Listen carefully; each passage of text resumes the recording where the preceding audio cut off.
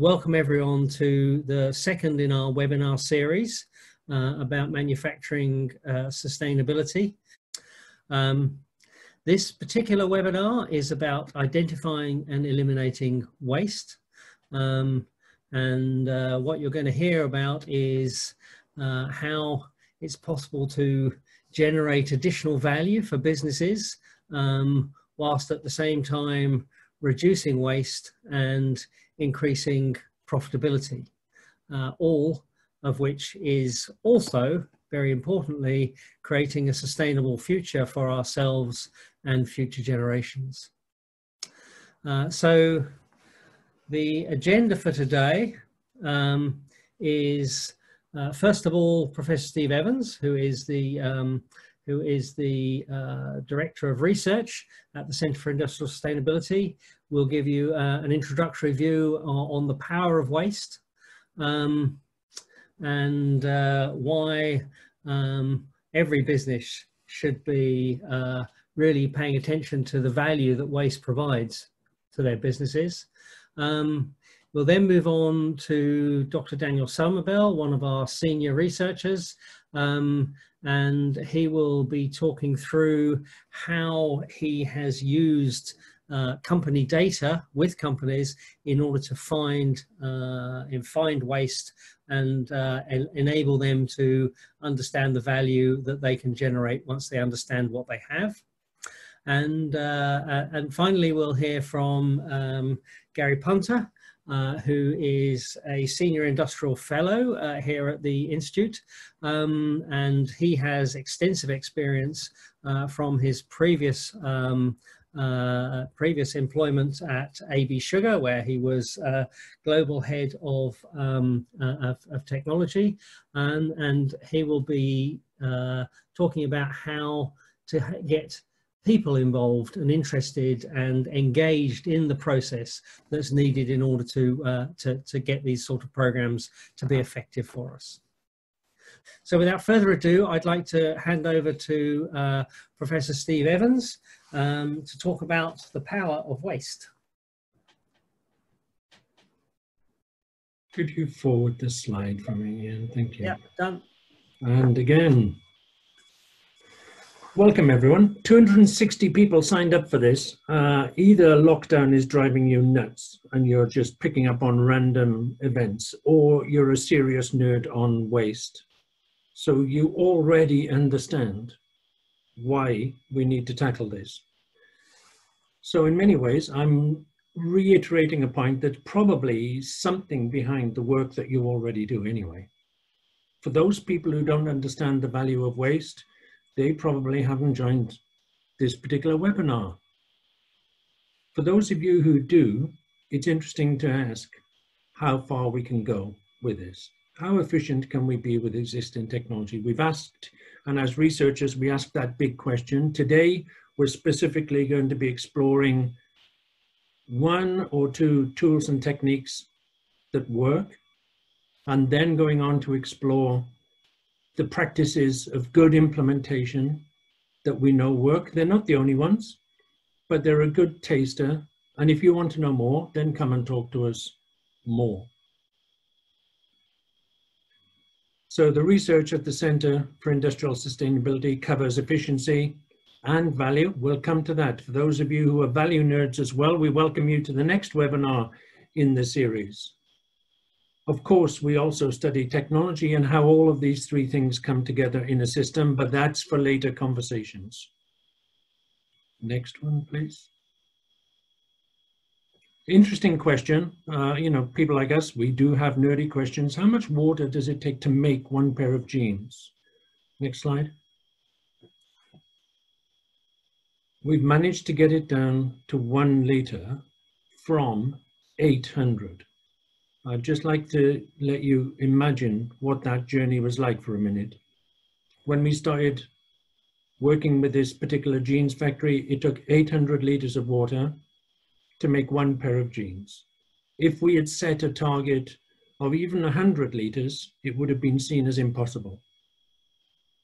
But this journey was begun by this particular factory some time ago, and they've been on this journey, relentless, continuous, And eventually they reached a goal of using less than 1 liter of water to make 1 pair of jeans, a quite fantastic achievement. And today we want to talk to you about the sort of tools and techniques that get you on that journey, that give you the skills, the knowledge that helps you keep on improving. So you get off to a good start and then you keep pushing. Next slide. Now I'd like to hand over to Daniel, who's going to talk about some specific tools and techniques that companies like That Jeans Company and others that we've worked with are using to identify and eliminate waste. Thank you. Super, thank you, Steve. So my name's Dan Summerbell. Prior to joining the Centre for Industrial Sustainability as a researcher, I spent 8 years working in continuous improvement across a very broad range of industries, everything from cement to cheese making across North America and in Europe. And the reason that I came back to CIS was that I wanted to take some of the unifying themes and the techniques I'd seen help drive productivity improvement across these industries and see how we could leverage those to improve the sustainability of industry in the UK, Europe, and beyond. Many factories have different definitions of waste. A lot of them look at what they put in the bin. And in fact, if that bin is a recycling bin, sometimes that waste isn't counted, even though there are large both financial and environmental downgrades associated with putting something into the recycling stream. Now, there have been many attempts to look at waste in other ways. Perhaps one of the most famous is, of course, is of course lean, where you don't just look at material waste, you don't look at what's in the bin, but you look at all kinds of different waste across the factory and different types of waste, thinking beyond the idea of just the material, looking at everything from inventory to wasted time and motion. But of course, that generates quite hard to solve trade-offs. One example is the one that I've seen taking students around a car plant in the UK, is this plant had put in a huge amount of effort to reduce the inventory waste in its rivet guns. And they had these very short, just-in-time delivery method for its rivet inventory. But you look at the factory and every 2 minutes you're having to dodge a forklift truck as it dashes around bringing rivets to the machines that need them. Is that efficient? Has it reduced waste? Has it increased waste? It's hard to tell. And so we've been working on one way of analyzing waste that tries to put this into context of the process as a whole.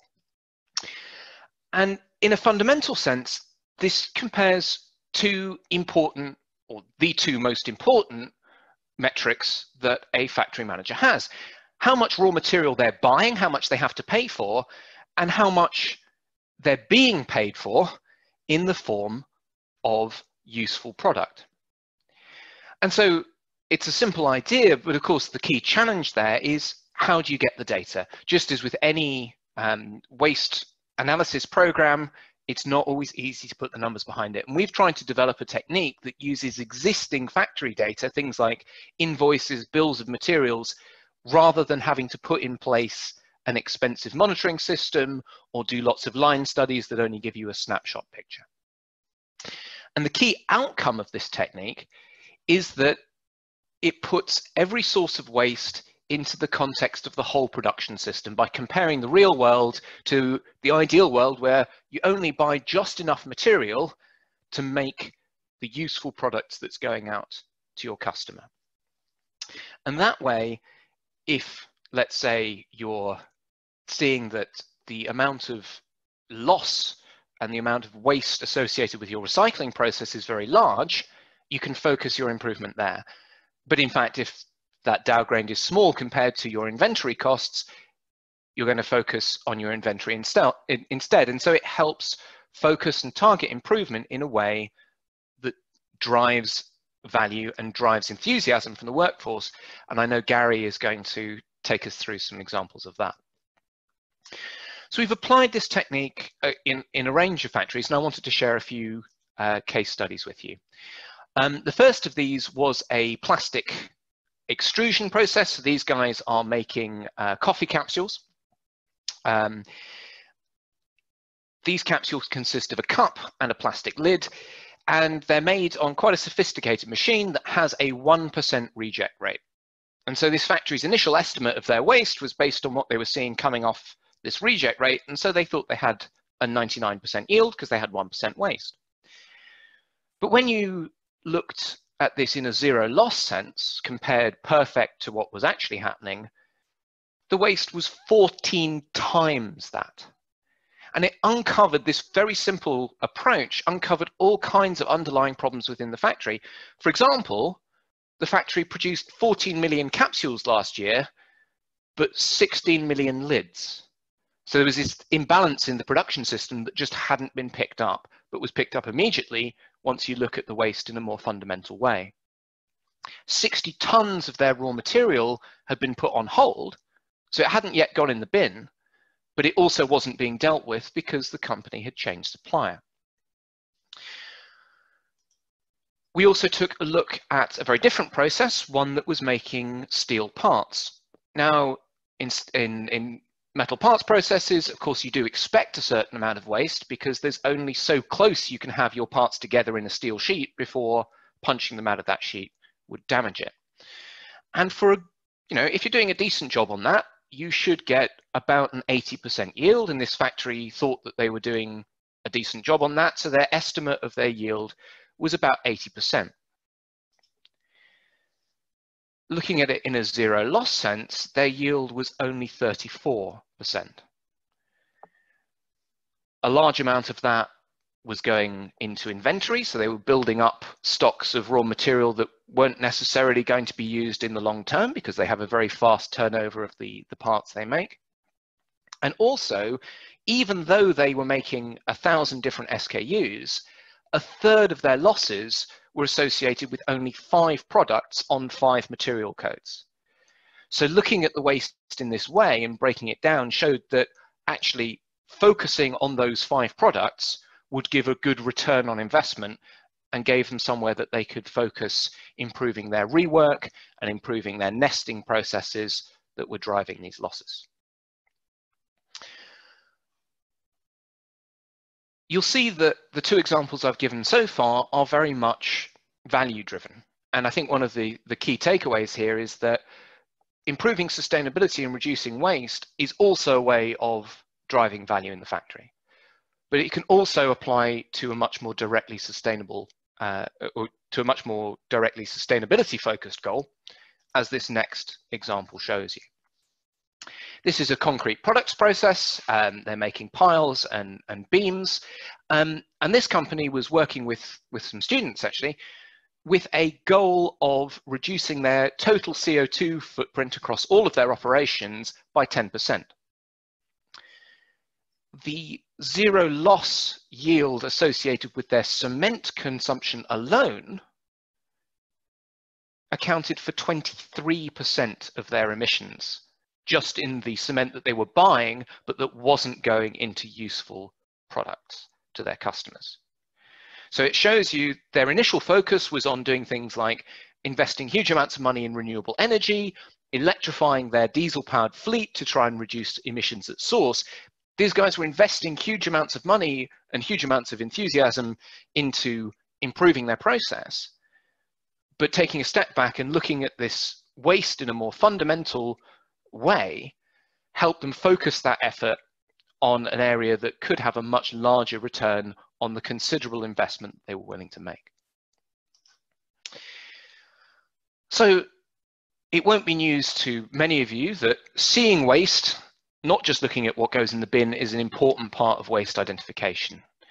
But without putting a value on that, it's not only hard to build a case for action in a business case sense, it's really hard to get the team on board and get your employees on board. And Gary in the next section is going to take us through a little bit more of the human side and the management side. But having a number and saying, guys, this matters, it's worth a lot, is one of the steps that can take you towards doing that. One of the tools, as I've introduced, is Zero Loss. There are many other tools out there, but that was one I wanted to introduce you to. And so I'll hand over to Gary now.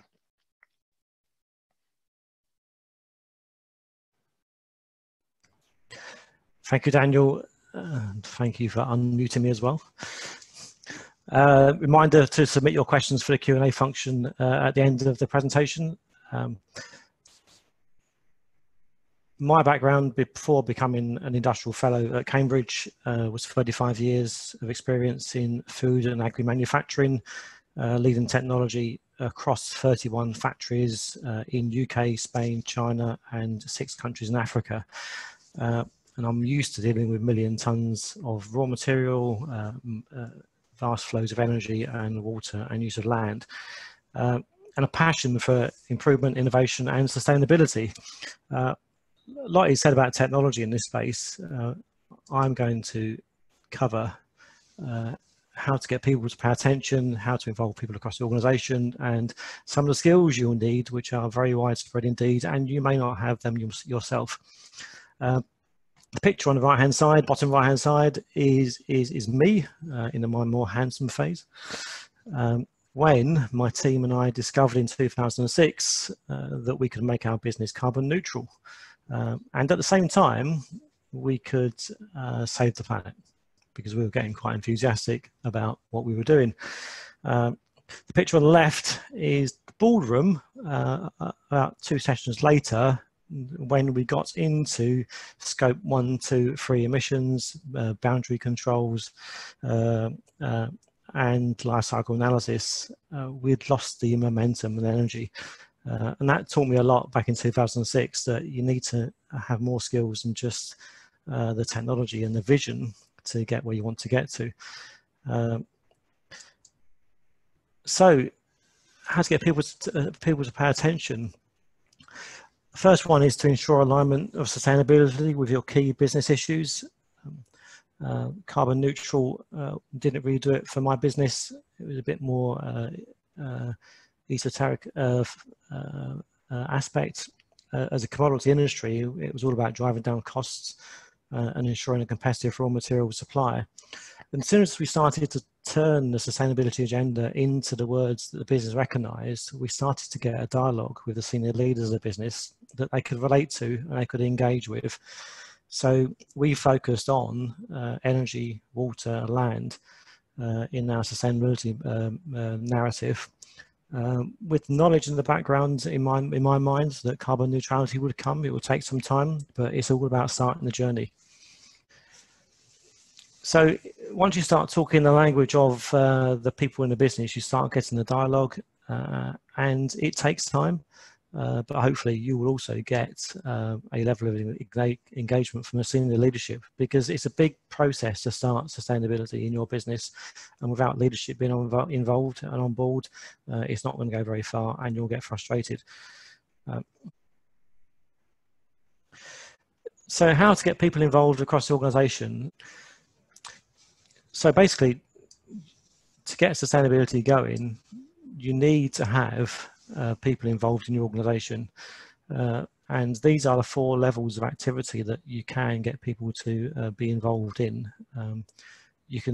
Level 1 is about engagement in doing better just now. Number 2 is about being technical. Number 3 is about big investment. And 4 is innovation. And I'm going to go through those one by one, because you have to get an organisation involved in all 4 activities. So I'm going to go through them each in each turn, and spend most time on 1 and 4, which tend to be the ones that get not used as much in many organisations. So number 1 is get the most out of what you have now, often termed continuous improvements, or CI, minimal investment. Very popular with the chief financial officer, and if you go to your finance department and say you can improve the business without much investment, you're going to make new friends. You then need to engage the people on the shop floor who are hands-on with running the business now. speak the language. And I've seen some startling results in terms of when you look across benchmarks across the same sector, 500% difference in performance in the same sector is what I found. I actually went to Cambridge after I found that from my industry and asked them, was that normal? And Cambridge helped me to benchmarking. And we found for many sectors that 500% actually is a rule of thumb. It appears in many sectors. And also the opportunities are somewhere between 20 and 50% improvement in quite a short period of time. But there are some methods here. I can't do justice to it on this slide. We have a resource efficiency framework in Cambridge, which takes businesses through step by step how to achieve getting most out of what you have now. But an example on the right hand side is a picture from a workshop I ran in Africa. It could easily be UK or Spain. It's not just Africa where this works. These are guys who are coming up with 30 actions to improve their business in the current state. And they made some big steps in the first year. There's two guys not in picture who were from the head office technical department. And they said two things before I ushered them out the room before they said these things, but I didn't want them in the room. One of the guys said, of the 30 actions, 10 were wrong. And the other guy said, those 10 actions also aren't in the model, so they can't be right. What was interesting with those two comments, it showed how technical people can turn off engagement. The guys in the team worked out 6 weeks later that 10 other actions were wrong, and they moved them into another 20 actions that were right. But they had control and they had the momentum. They didn't need to be told 10 were wrong, they found it out themselves. And to the guy that he ran his life through the model, you often and almost never can write life in a model. Many of the actions don't appear in models because life's not like that. Number two, Daniel's mentioned some of the things about getting technical. We probably have some very technical adept people in the audience today. I'm not going to spend much time on this one because in my experience, technology has never been a barrier. It's always been a facilitator. When we need technology, it tends to step in and do its job. So I'm going to move on to the next slide. Ian, can you move on to the next slide? So then it's about big steps, the small steps we've taken on the previous slide. Big investment is often an easy way out. It has its place. You're going to get a hard time in terms of getting the confidence in the returns to ensure you've got the credibility to deliver the project. And believe me, when you get into project management, on the right-hand side, the last webinar is the Wissington biorefinery. Just one aspect of that, the bioethanol plant, which is a small subset, had 15,000 kilometers of pipework. And if you lose yourself in that, your sustainability program is going to come off the rails. So make sure you've got some good management and delivery skills in your teams. But investment has to be earned, and it can be an easy way out. You won't be a friend of the chief financial officer if you go heavy with that one. And number four is the innovation. It's about how can you transform your business to have no waste to be sustainable. In the previous webinar, we talked about Wissington, the hub and spoke model on the bottom right-hand side. If you want to find out more about that, please ask. But there's two things here. Are you thinking two-dimensional, just inside your own sector, or three-dimensional across sectors? Because one company's waste is another company's raw material to make products. And by joining the dots together, we can have a no waste bioeconomy. Wouldn't that be nice? And you have to have partners. The other aspect about innovation is innovators can be seen as weird and wacky. If you come across in that manner, you are not going to get backed. So you might get the first meeting, but if you haven't got the ability to deliver on your innovation, it's not going to go very far. You have to make innovation safe. And if people trust you and you take them in small steps, you mitigate the risks, then it's safe and people will take the steps. And that sugar factory that I spoke about last time, that started with sugar and finished with medicinal cannabis and was no waste, to some people it's crazy. To the business that invested, it wasn't crazy, it was business sense, and it was safe. Can you move on to the next slide, Ian? So we've got the business aligned with sustainability, leadership on board. You've got people involved in the 4 levels of activity, but that's not enough. The 2 things you must do is track your results to the bottom line, whatever your bottom line is measured by. And that friend you made in activity 1, the Chief Finance Officer, is a great friend now to pick up again, because the finance team are marvellous at measuring results.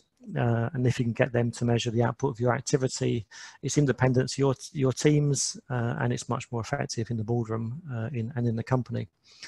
The other one that engineers and scientists are not very good at is talking about your success stories. So make a friend of the communications department. They're marvellous. They want to tell your story, and people like to feel part of a positive journey. So basically, there's not much in that section about how to engage your business in sustainability, but there is in fact an awful lot, because you've got to track and you've got to tell, and before that you've got to align and involve. So good luck, all of you. We have quite a lot of experience at Cambridge to help you. I'm now going to hand back to Steve to finish the presentation. The story I really liked in there, if you run a factory that thinks it's got an 80% yield, you probably don't measure it, because you probably imagine it would be 79% or 78%. And the best way to improve your yield is to do something about the 20% that is the waste, that is the cut waste, right? So you think you're dealing with the technical problem because you've never bothered to bloody measure it. When you go and weigh what's coming in and what's going out, and you find out that you're delivering 34%, all of a sudden, you've got something to go for. And it's not super technical and difficult to do it.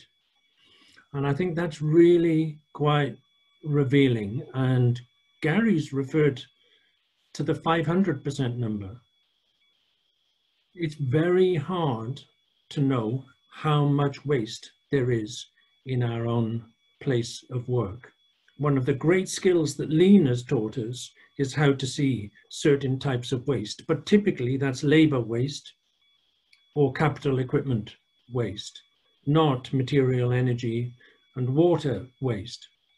So largely we're taking the devices and techniques of Lean, but applying them to very different areas. One of the difficulties is trying to understand how big is the prize here. And one way to do that, or a number of ways have been mentioned. Zero loss analysis will give us a particular form of measuring material yield. Gary has suggested that you could go and compare yourself to, I don't know, the best week or the best day in your own factory and the worst day, and compare those numbers. He's hinted about the difference between many factories and the best one in its own sector. And since coming upon this sort of data a long time ago, we've done some studies in this area, and the numbers are quite astonishing. It is not unusual for the best factory in a particular sector to be 5 times better than a bulk of other factories. 5 times, not 5%. So we did a study asking the question, what if every factory matched the best in its own sector? It's really quite a difficult study to do. We had to find some really good ones, the best ones, hopefully. And we had to go and measure what was the actual performance of the majority of the rest of the sector. And we asked this simple question: if you pull up everyone's performance to the highest. Some companies will not get much better. Some companies will get quite a lot better, and some companies will get amazingly better, because we're even including the worst and believing that they could potentially become equal to the current best. But in our calculations, we worked out that simply matching current best practice would deliver 24% more profit, 30% more jobs, because material recycling tends to be labor intensive. Remember, doing that while generating 24% more profit, so it's not an expensive task to generate those jobs. And a 9% reduction in greenhouse gases. Those are really good things to do without spending money and hard money on investing in big technology changes. The number 3 in Gary's 4-piece formula. So I hope you feel a bit excited about the scale of potential that exists. If you can see waste, if you can see waste either by giving you a number that tells you, wow, there's a lot to go for, or by giving your staff the skills to just go, why are we doing it that way? Then we know that that gets people on the sort of journeys that are described in these sorts of numbers. And we could go on and give other examples. Next slide, please.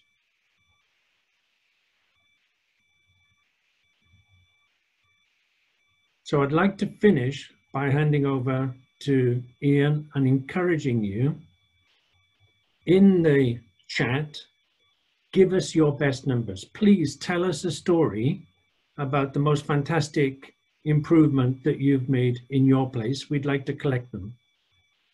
And good luck. So I think the first question I'd like to ask is to probably a bit to Daniel, but also probably to everyone else as well, which is, beyond the zero loss analysis, are there other tools that you'd recommend in looking to identify waste? And while the speakers have a quick think about that, 3 questions that are general. 1, can we provide links to Steve's study? 2, can we provide recommended reading? And 3, can we provide the slide deck? The answers to all of those and the information you need will be sent out to you after the webinar. So, gentlemen, what other tools? So, I think Gary will probably agree with me on this. It's not so much about finding the best tool, it's about finding the tool that's best suited to the scenario that you find yourself in, and the one that's going to generate the most enthusiasm among the people who want to go and work on the improvement. The tools are there to help get the ball rolling, to help you get the support that you need from management, the investment you need, build enthusiasm among the workforce, but at the end of the day, someone's going to have to go and do the job. So I'm a big advocate of tools like zero loss analysis that look at things from quite a high level and put value on tools. Other people would recommend lean type tools that are very much about bottom up, starting actions, getting people seeing success and building momentum that way. You know, you can take other approaches, which is a more technical one where you're doing a lot of analysis before starting to take action. I think Gary and I would probably share the view that one should be careful in doing that. So there are many tools out there, and I'm not trying to say that one is necessarily better than the other, although I have ones that I personally like more and have had more success with. I think it's very much about the human side, and I'll let Gary come in because I think, you know, his experience of that will be quite useful in terms of answering this question. Yeah, Daniel, I think the human side is vital. I'm a great advocate and supporter of DMAIC and Lean Sigma. Some of the best training I've had in my career was in that area to become a green belt. One word of caution, though, it only works if you bring the organisation with you. If you lead with lean dialogue in an organisation that's not ready for it, then you're not going to get the message across. So I would always cover those tools with what's normal to be heard in the organisation and make it good for the guys in all walks in the business. The other tool that not mentioned in the waste area is value mapping, which we teach at the IFM at Cambridge, which helps a business turn its wastes into raw materials and products for other people to make value from. And that's really about taking missed opportunities and turning into value opportunities. And that's a technique that we use at the IFM. So. Thank you. If I can put another question, perhaps a fairly quick one to answer here, which is how long does it take to make a zero loss yield analysis, and how hard is it to get the data? I guess both those questions are a bit open-ended. So usually a zero loss yield analysis is quick. It's designed to be quick. When I've gone in and done it with the first 2 case studies I've given you, it required 2 days on site to get the high level yield number. And that's the key. If that high level yield number is high, i.e. there isn't much waste, you can stop the analysis there and it doesn't take more time. Digging into why that number was so low took follow-up work over the following weeks and months with those factories, although it wasn't a continuous project.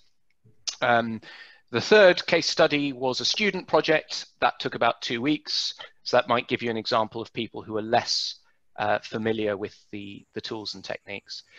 The tool is designed to use existing data to give you that high level yield analysis. So things like it's based often off financial transactions because they tend to have good records.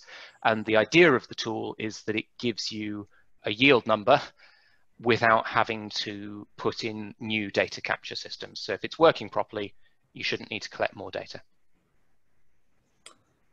Thank you. I'll move to a slightly broader question, which is how broad should a definition of waste be? For example, should we include in thinking about waste time that's wasted, or movement waste, as well as material? Let me grab this one, because I think that the analogies, the similarities between the general approach to lean and the approach that we're taking to waste are obvious. And so one of the tools, for example, that we can use to identify waste and remove waste is teaching people how to see waste to begin with. And for those of you who've been through lean training and lean implementation, think about, if I asked you the question, what tool did you use? And actually the training, where you're given concepts that there is waste of overproduction, waste of movement, waste of inventory, that training, which is then taken directly into the process, where you apply that training directly to your place of work, is the tool. There is no special other outside tool. Lean does bring with it things like value stream mapping. So there are tools and techniques that are attached to the concept of lean that are used as you get more advanced in your implementation of lean. But to begin with, just learning to see waste is really important. So if you already have that skill, applying it to waste of energy, material, and water is good. If you approach lean through trying to be good at reducing waste of energy, lean, and water, of course, that's another way of coming at the whole story. And you would end up with waste of overproduction. But whoever asked that question is either a genius for inventing lean or already knew what they were asking. Thank you, Steve. I'm going to move on to another question around yield analysis, and that is in a system where recycling and reuse is already built in, do we need to factor in, when thinking about yield analysis, what you can be paid for your waste? So the idea of zero loss yield is to try and keep the analysis as simple as possible. I saw another question actually in the chat that asked about internal recycling and then external recycling when you're being paid for it. Zero loss looks at all of the waste in a single number, and so includes anything that is being recycled, and will ignore anything that's being internally recycled, because you're effectively treating the whole factory as a black box and doing a mass balance. That means that if your yield number is high, even when you're considering your recycling as being entirely lost, because there is some loss associated with it, then it doesn't matter. And so you don't need to spend the time trying to put a precise value on it. If your yield is very low, you know that it's worth chasing the numbers in more detail. And so you can start to factor in things like the value you're getting back on your scrap. And that was one of the things that we did with the steel factory that thought they had a yield of 80%, and it turned out it was 34. We put in the scrap value, and it turned out that actually it was a fairly small proportion of the total value, and so more work needed to be done. Can I be slightly more philosophical and nasty in my answer? Recycling is failure, right? It doesn't matter how much money you get for it, it's failure. Let's not recycle stuff if we can avoid creating it to begin with. Clearly, we need to have an extremely clear yes-no answer. If that is totally unavoidable waste, go and recycle it. But too many people find it easy to ignore analyzing what is being recycled. So my philosophical point is that's waste, and don't count the money that you get for it, because it makes you lazy. And so that's why the high level zero loss number doesn't take that into account, to try and drive that philosophy. Thank you. If I can move to something more in Gary's area. We've got a question about how to effectively get involvement between the different silos that we often find in manufacturing businesses. And in particular, thinking about how that might apply to both marketing at one end, as I would think of it anyway, and supply chain at the other. Gary, any particular thoughts on how we might engage more with supply chain and with marketing? I think it comes back to, Ian, that alignment at the start of my slot on the presentation. If you're aligned to the key business drivers of your business or your institution, then you should find that all the functions in your business are aligned behind those key drivers. If they're not, then they've got a problem themselves and they need not be there. But if you pick the right aligned issue for sustainability to drive through, then you're going to get finance, you're going to get marketing, you're going to get communications, you're going to get technologists and operations, factories people all partaking. So it's about taking time to get alignment with the key issues. Let me make an observation. The factories where we've seen excellent waste reduction, we have seen enthusiastic groups from what might seem to be non-operational functions, people who operate the front desk, the reception, people in marketing. They get to see what's happening and they get to see the enthusiasm and the buy-in from people, and they want to join in. So that's spreading out into other functions within the same business seems to be a natural process when something is exciting and positive. But for the same companies, you might have world-class supply chain management. My observation is they are finding it incredibly difficult to get the same enthusiasm into the operations part of their suppliers. So I still think that this is a fantastically large problem that we're not dealing with very well at the moment. And I don't have, and I'm afraid to say, really good case studies and examples where supply chain waste reduction has happened at scale. If you have any, please contact us. I'd love to hear about them. Thanks, Steve and Gary. Just building a little bit more on that, we've got a question about whether there are effective ways to communicate waste reduction through to your customers and consumers in order to engage with them or allow them to understand the value that you're creating. Any thoughts on that? I think that I'm going to make this comment from a slightly different viewpoint. Politicians believe that industry is efficient and doesn't have this waste. And I'm going to say most of our customers think similarly. So to explain to them that you have all of this loss and waste and you're now doing something about it, their attitude is very often, we expect you to be doing that. So it's actually quite hard to turn this into a winning story.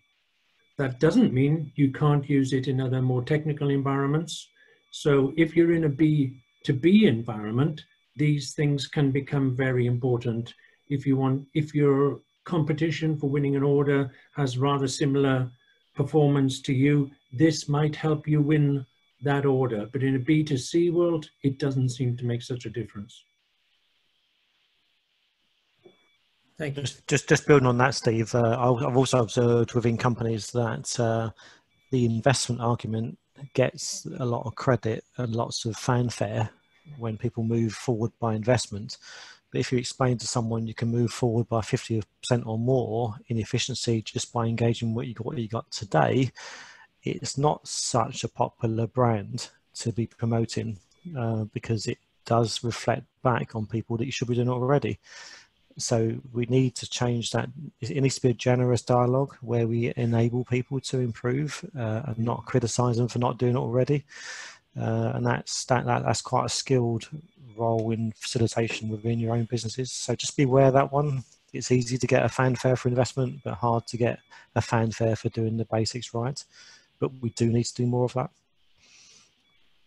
Thank you, Gary.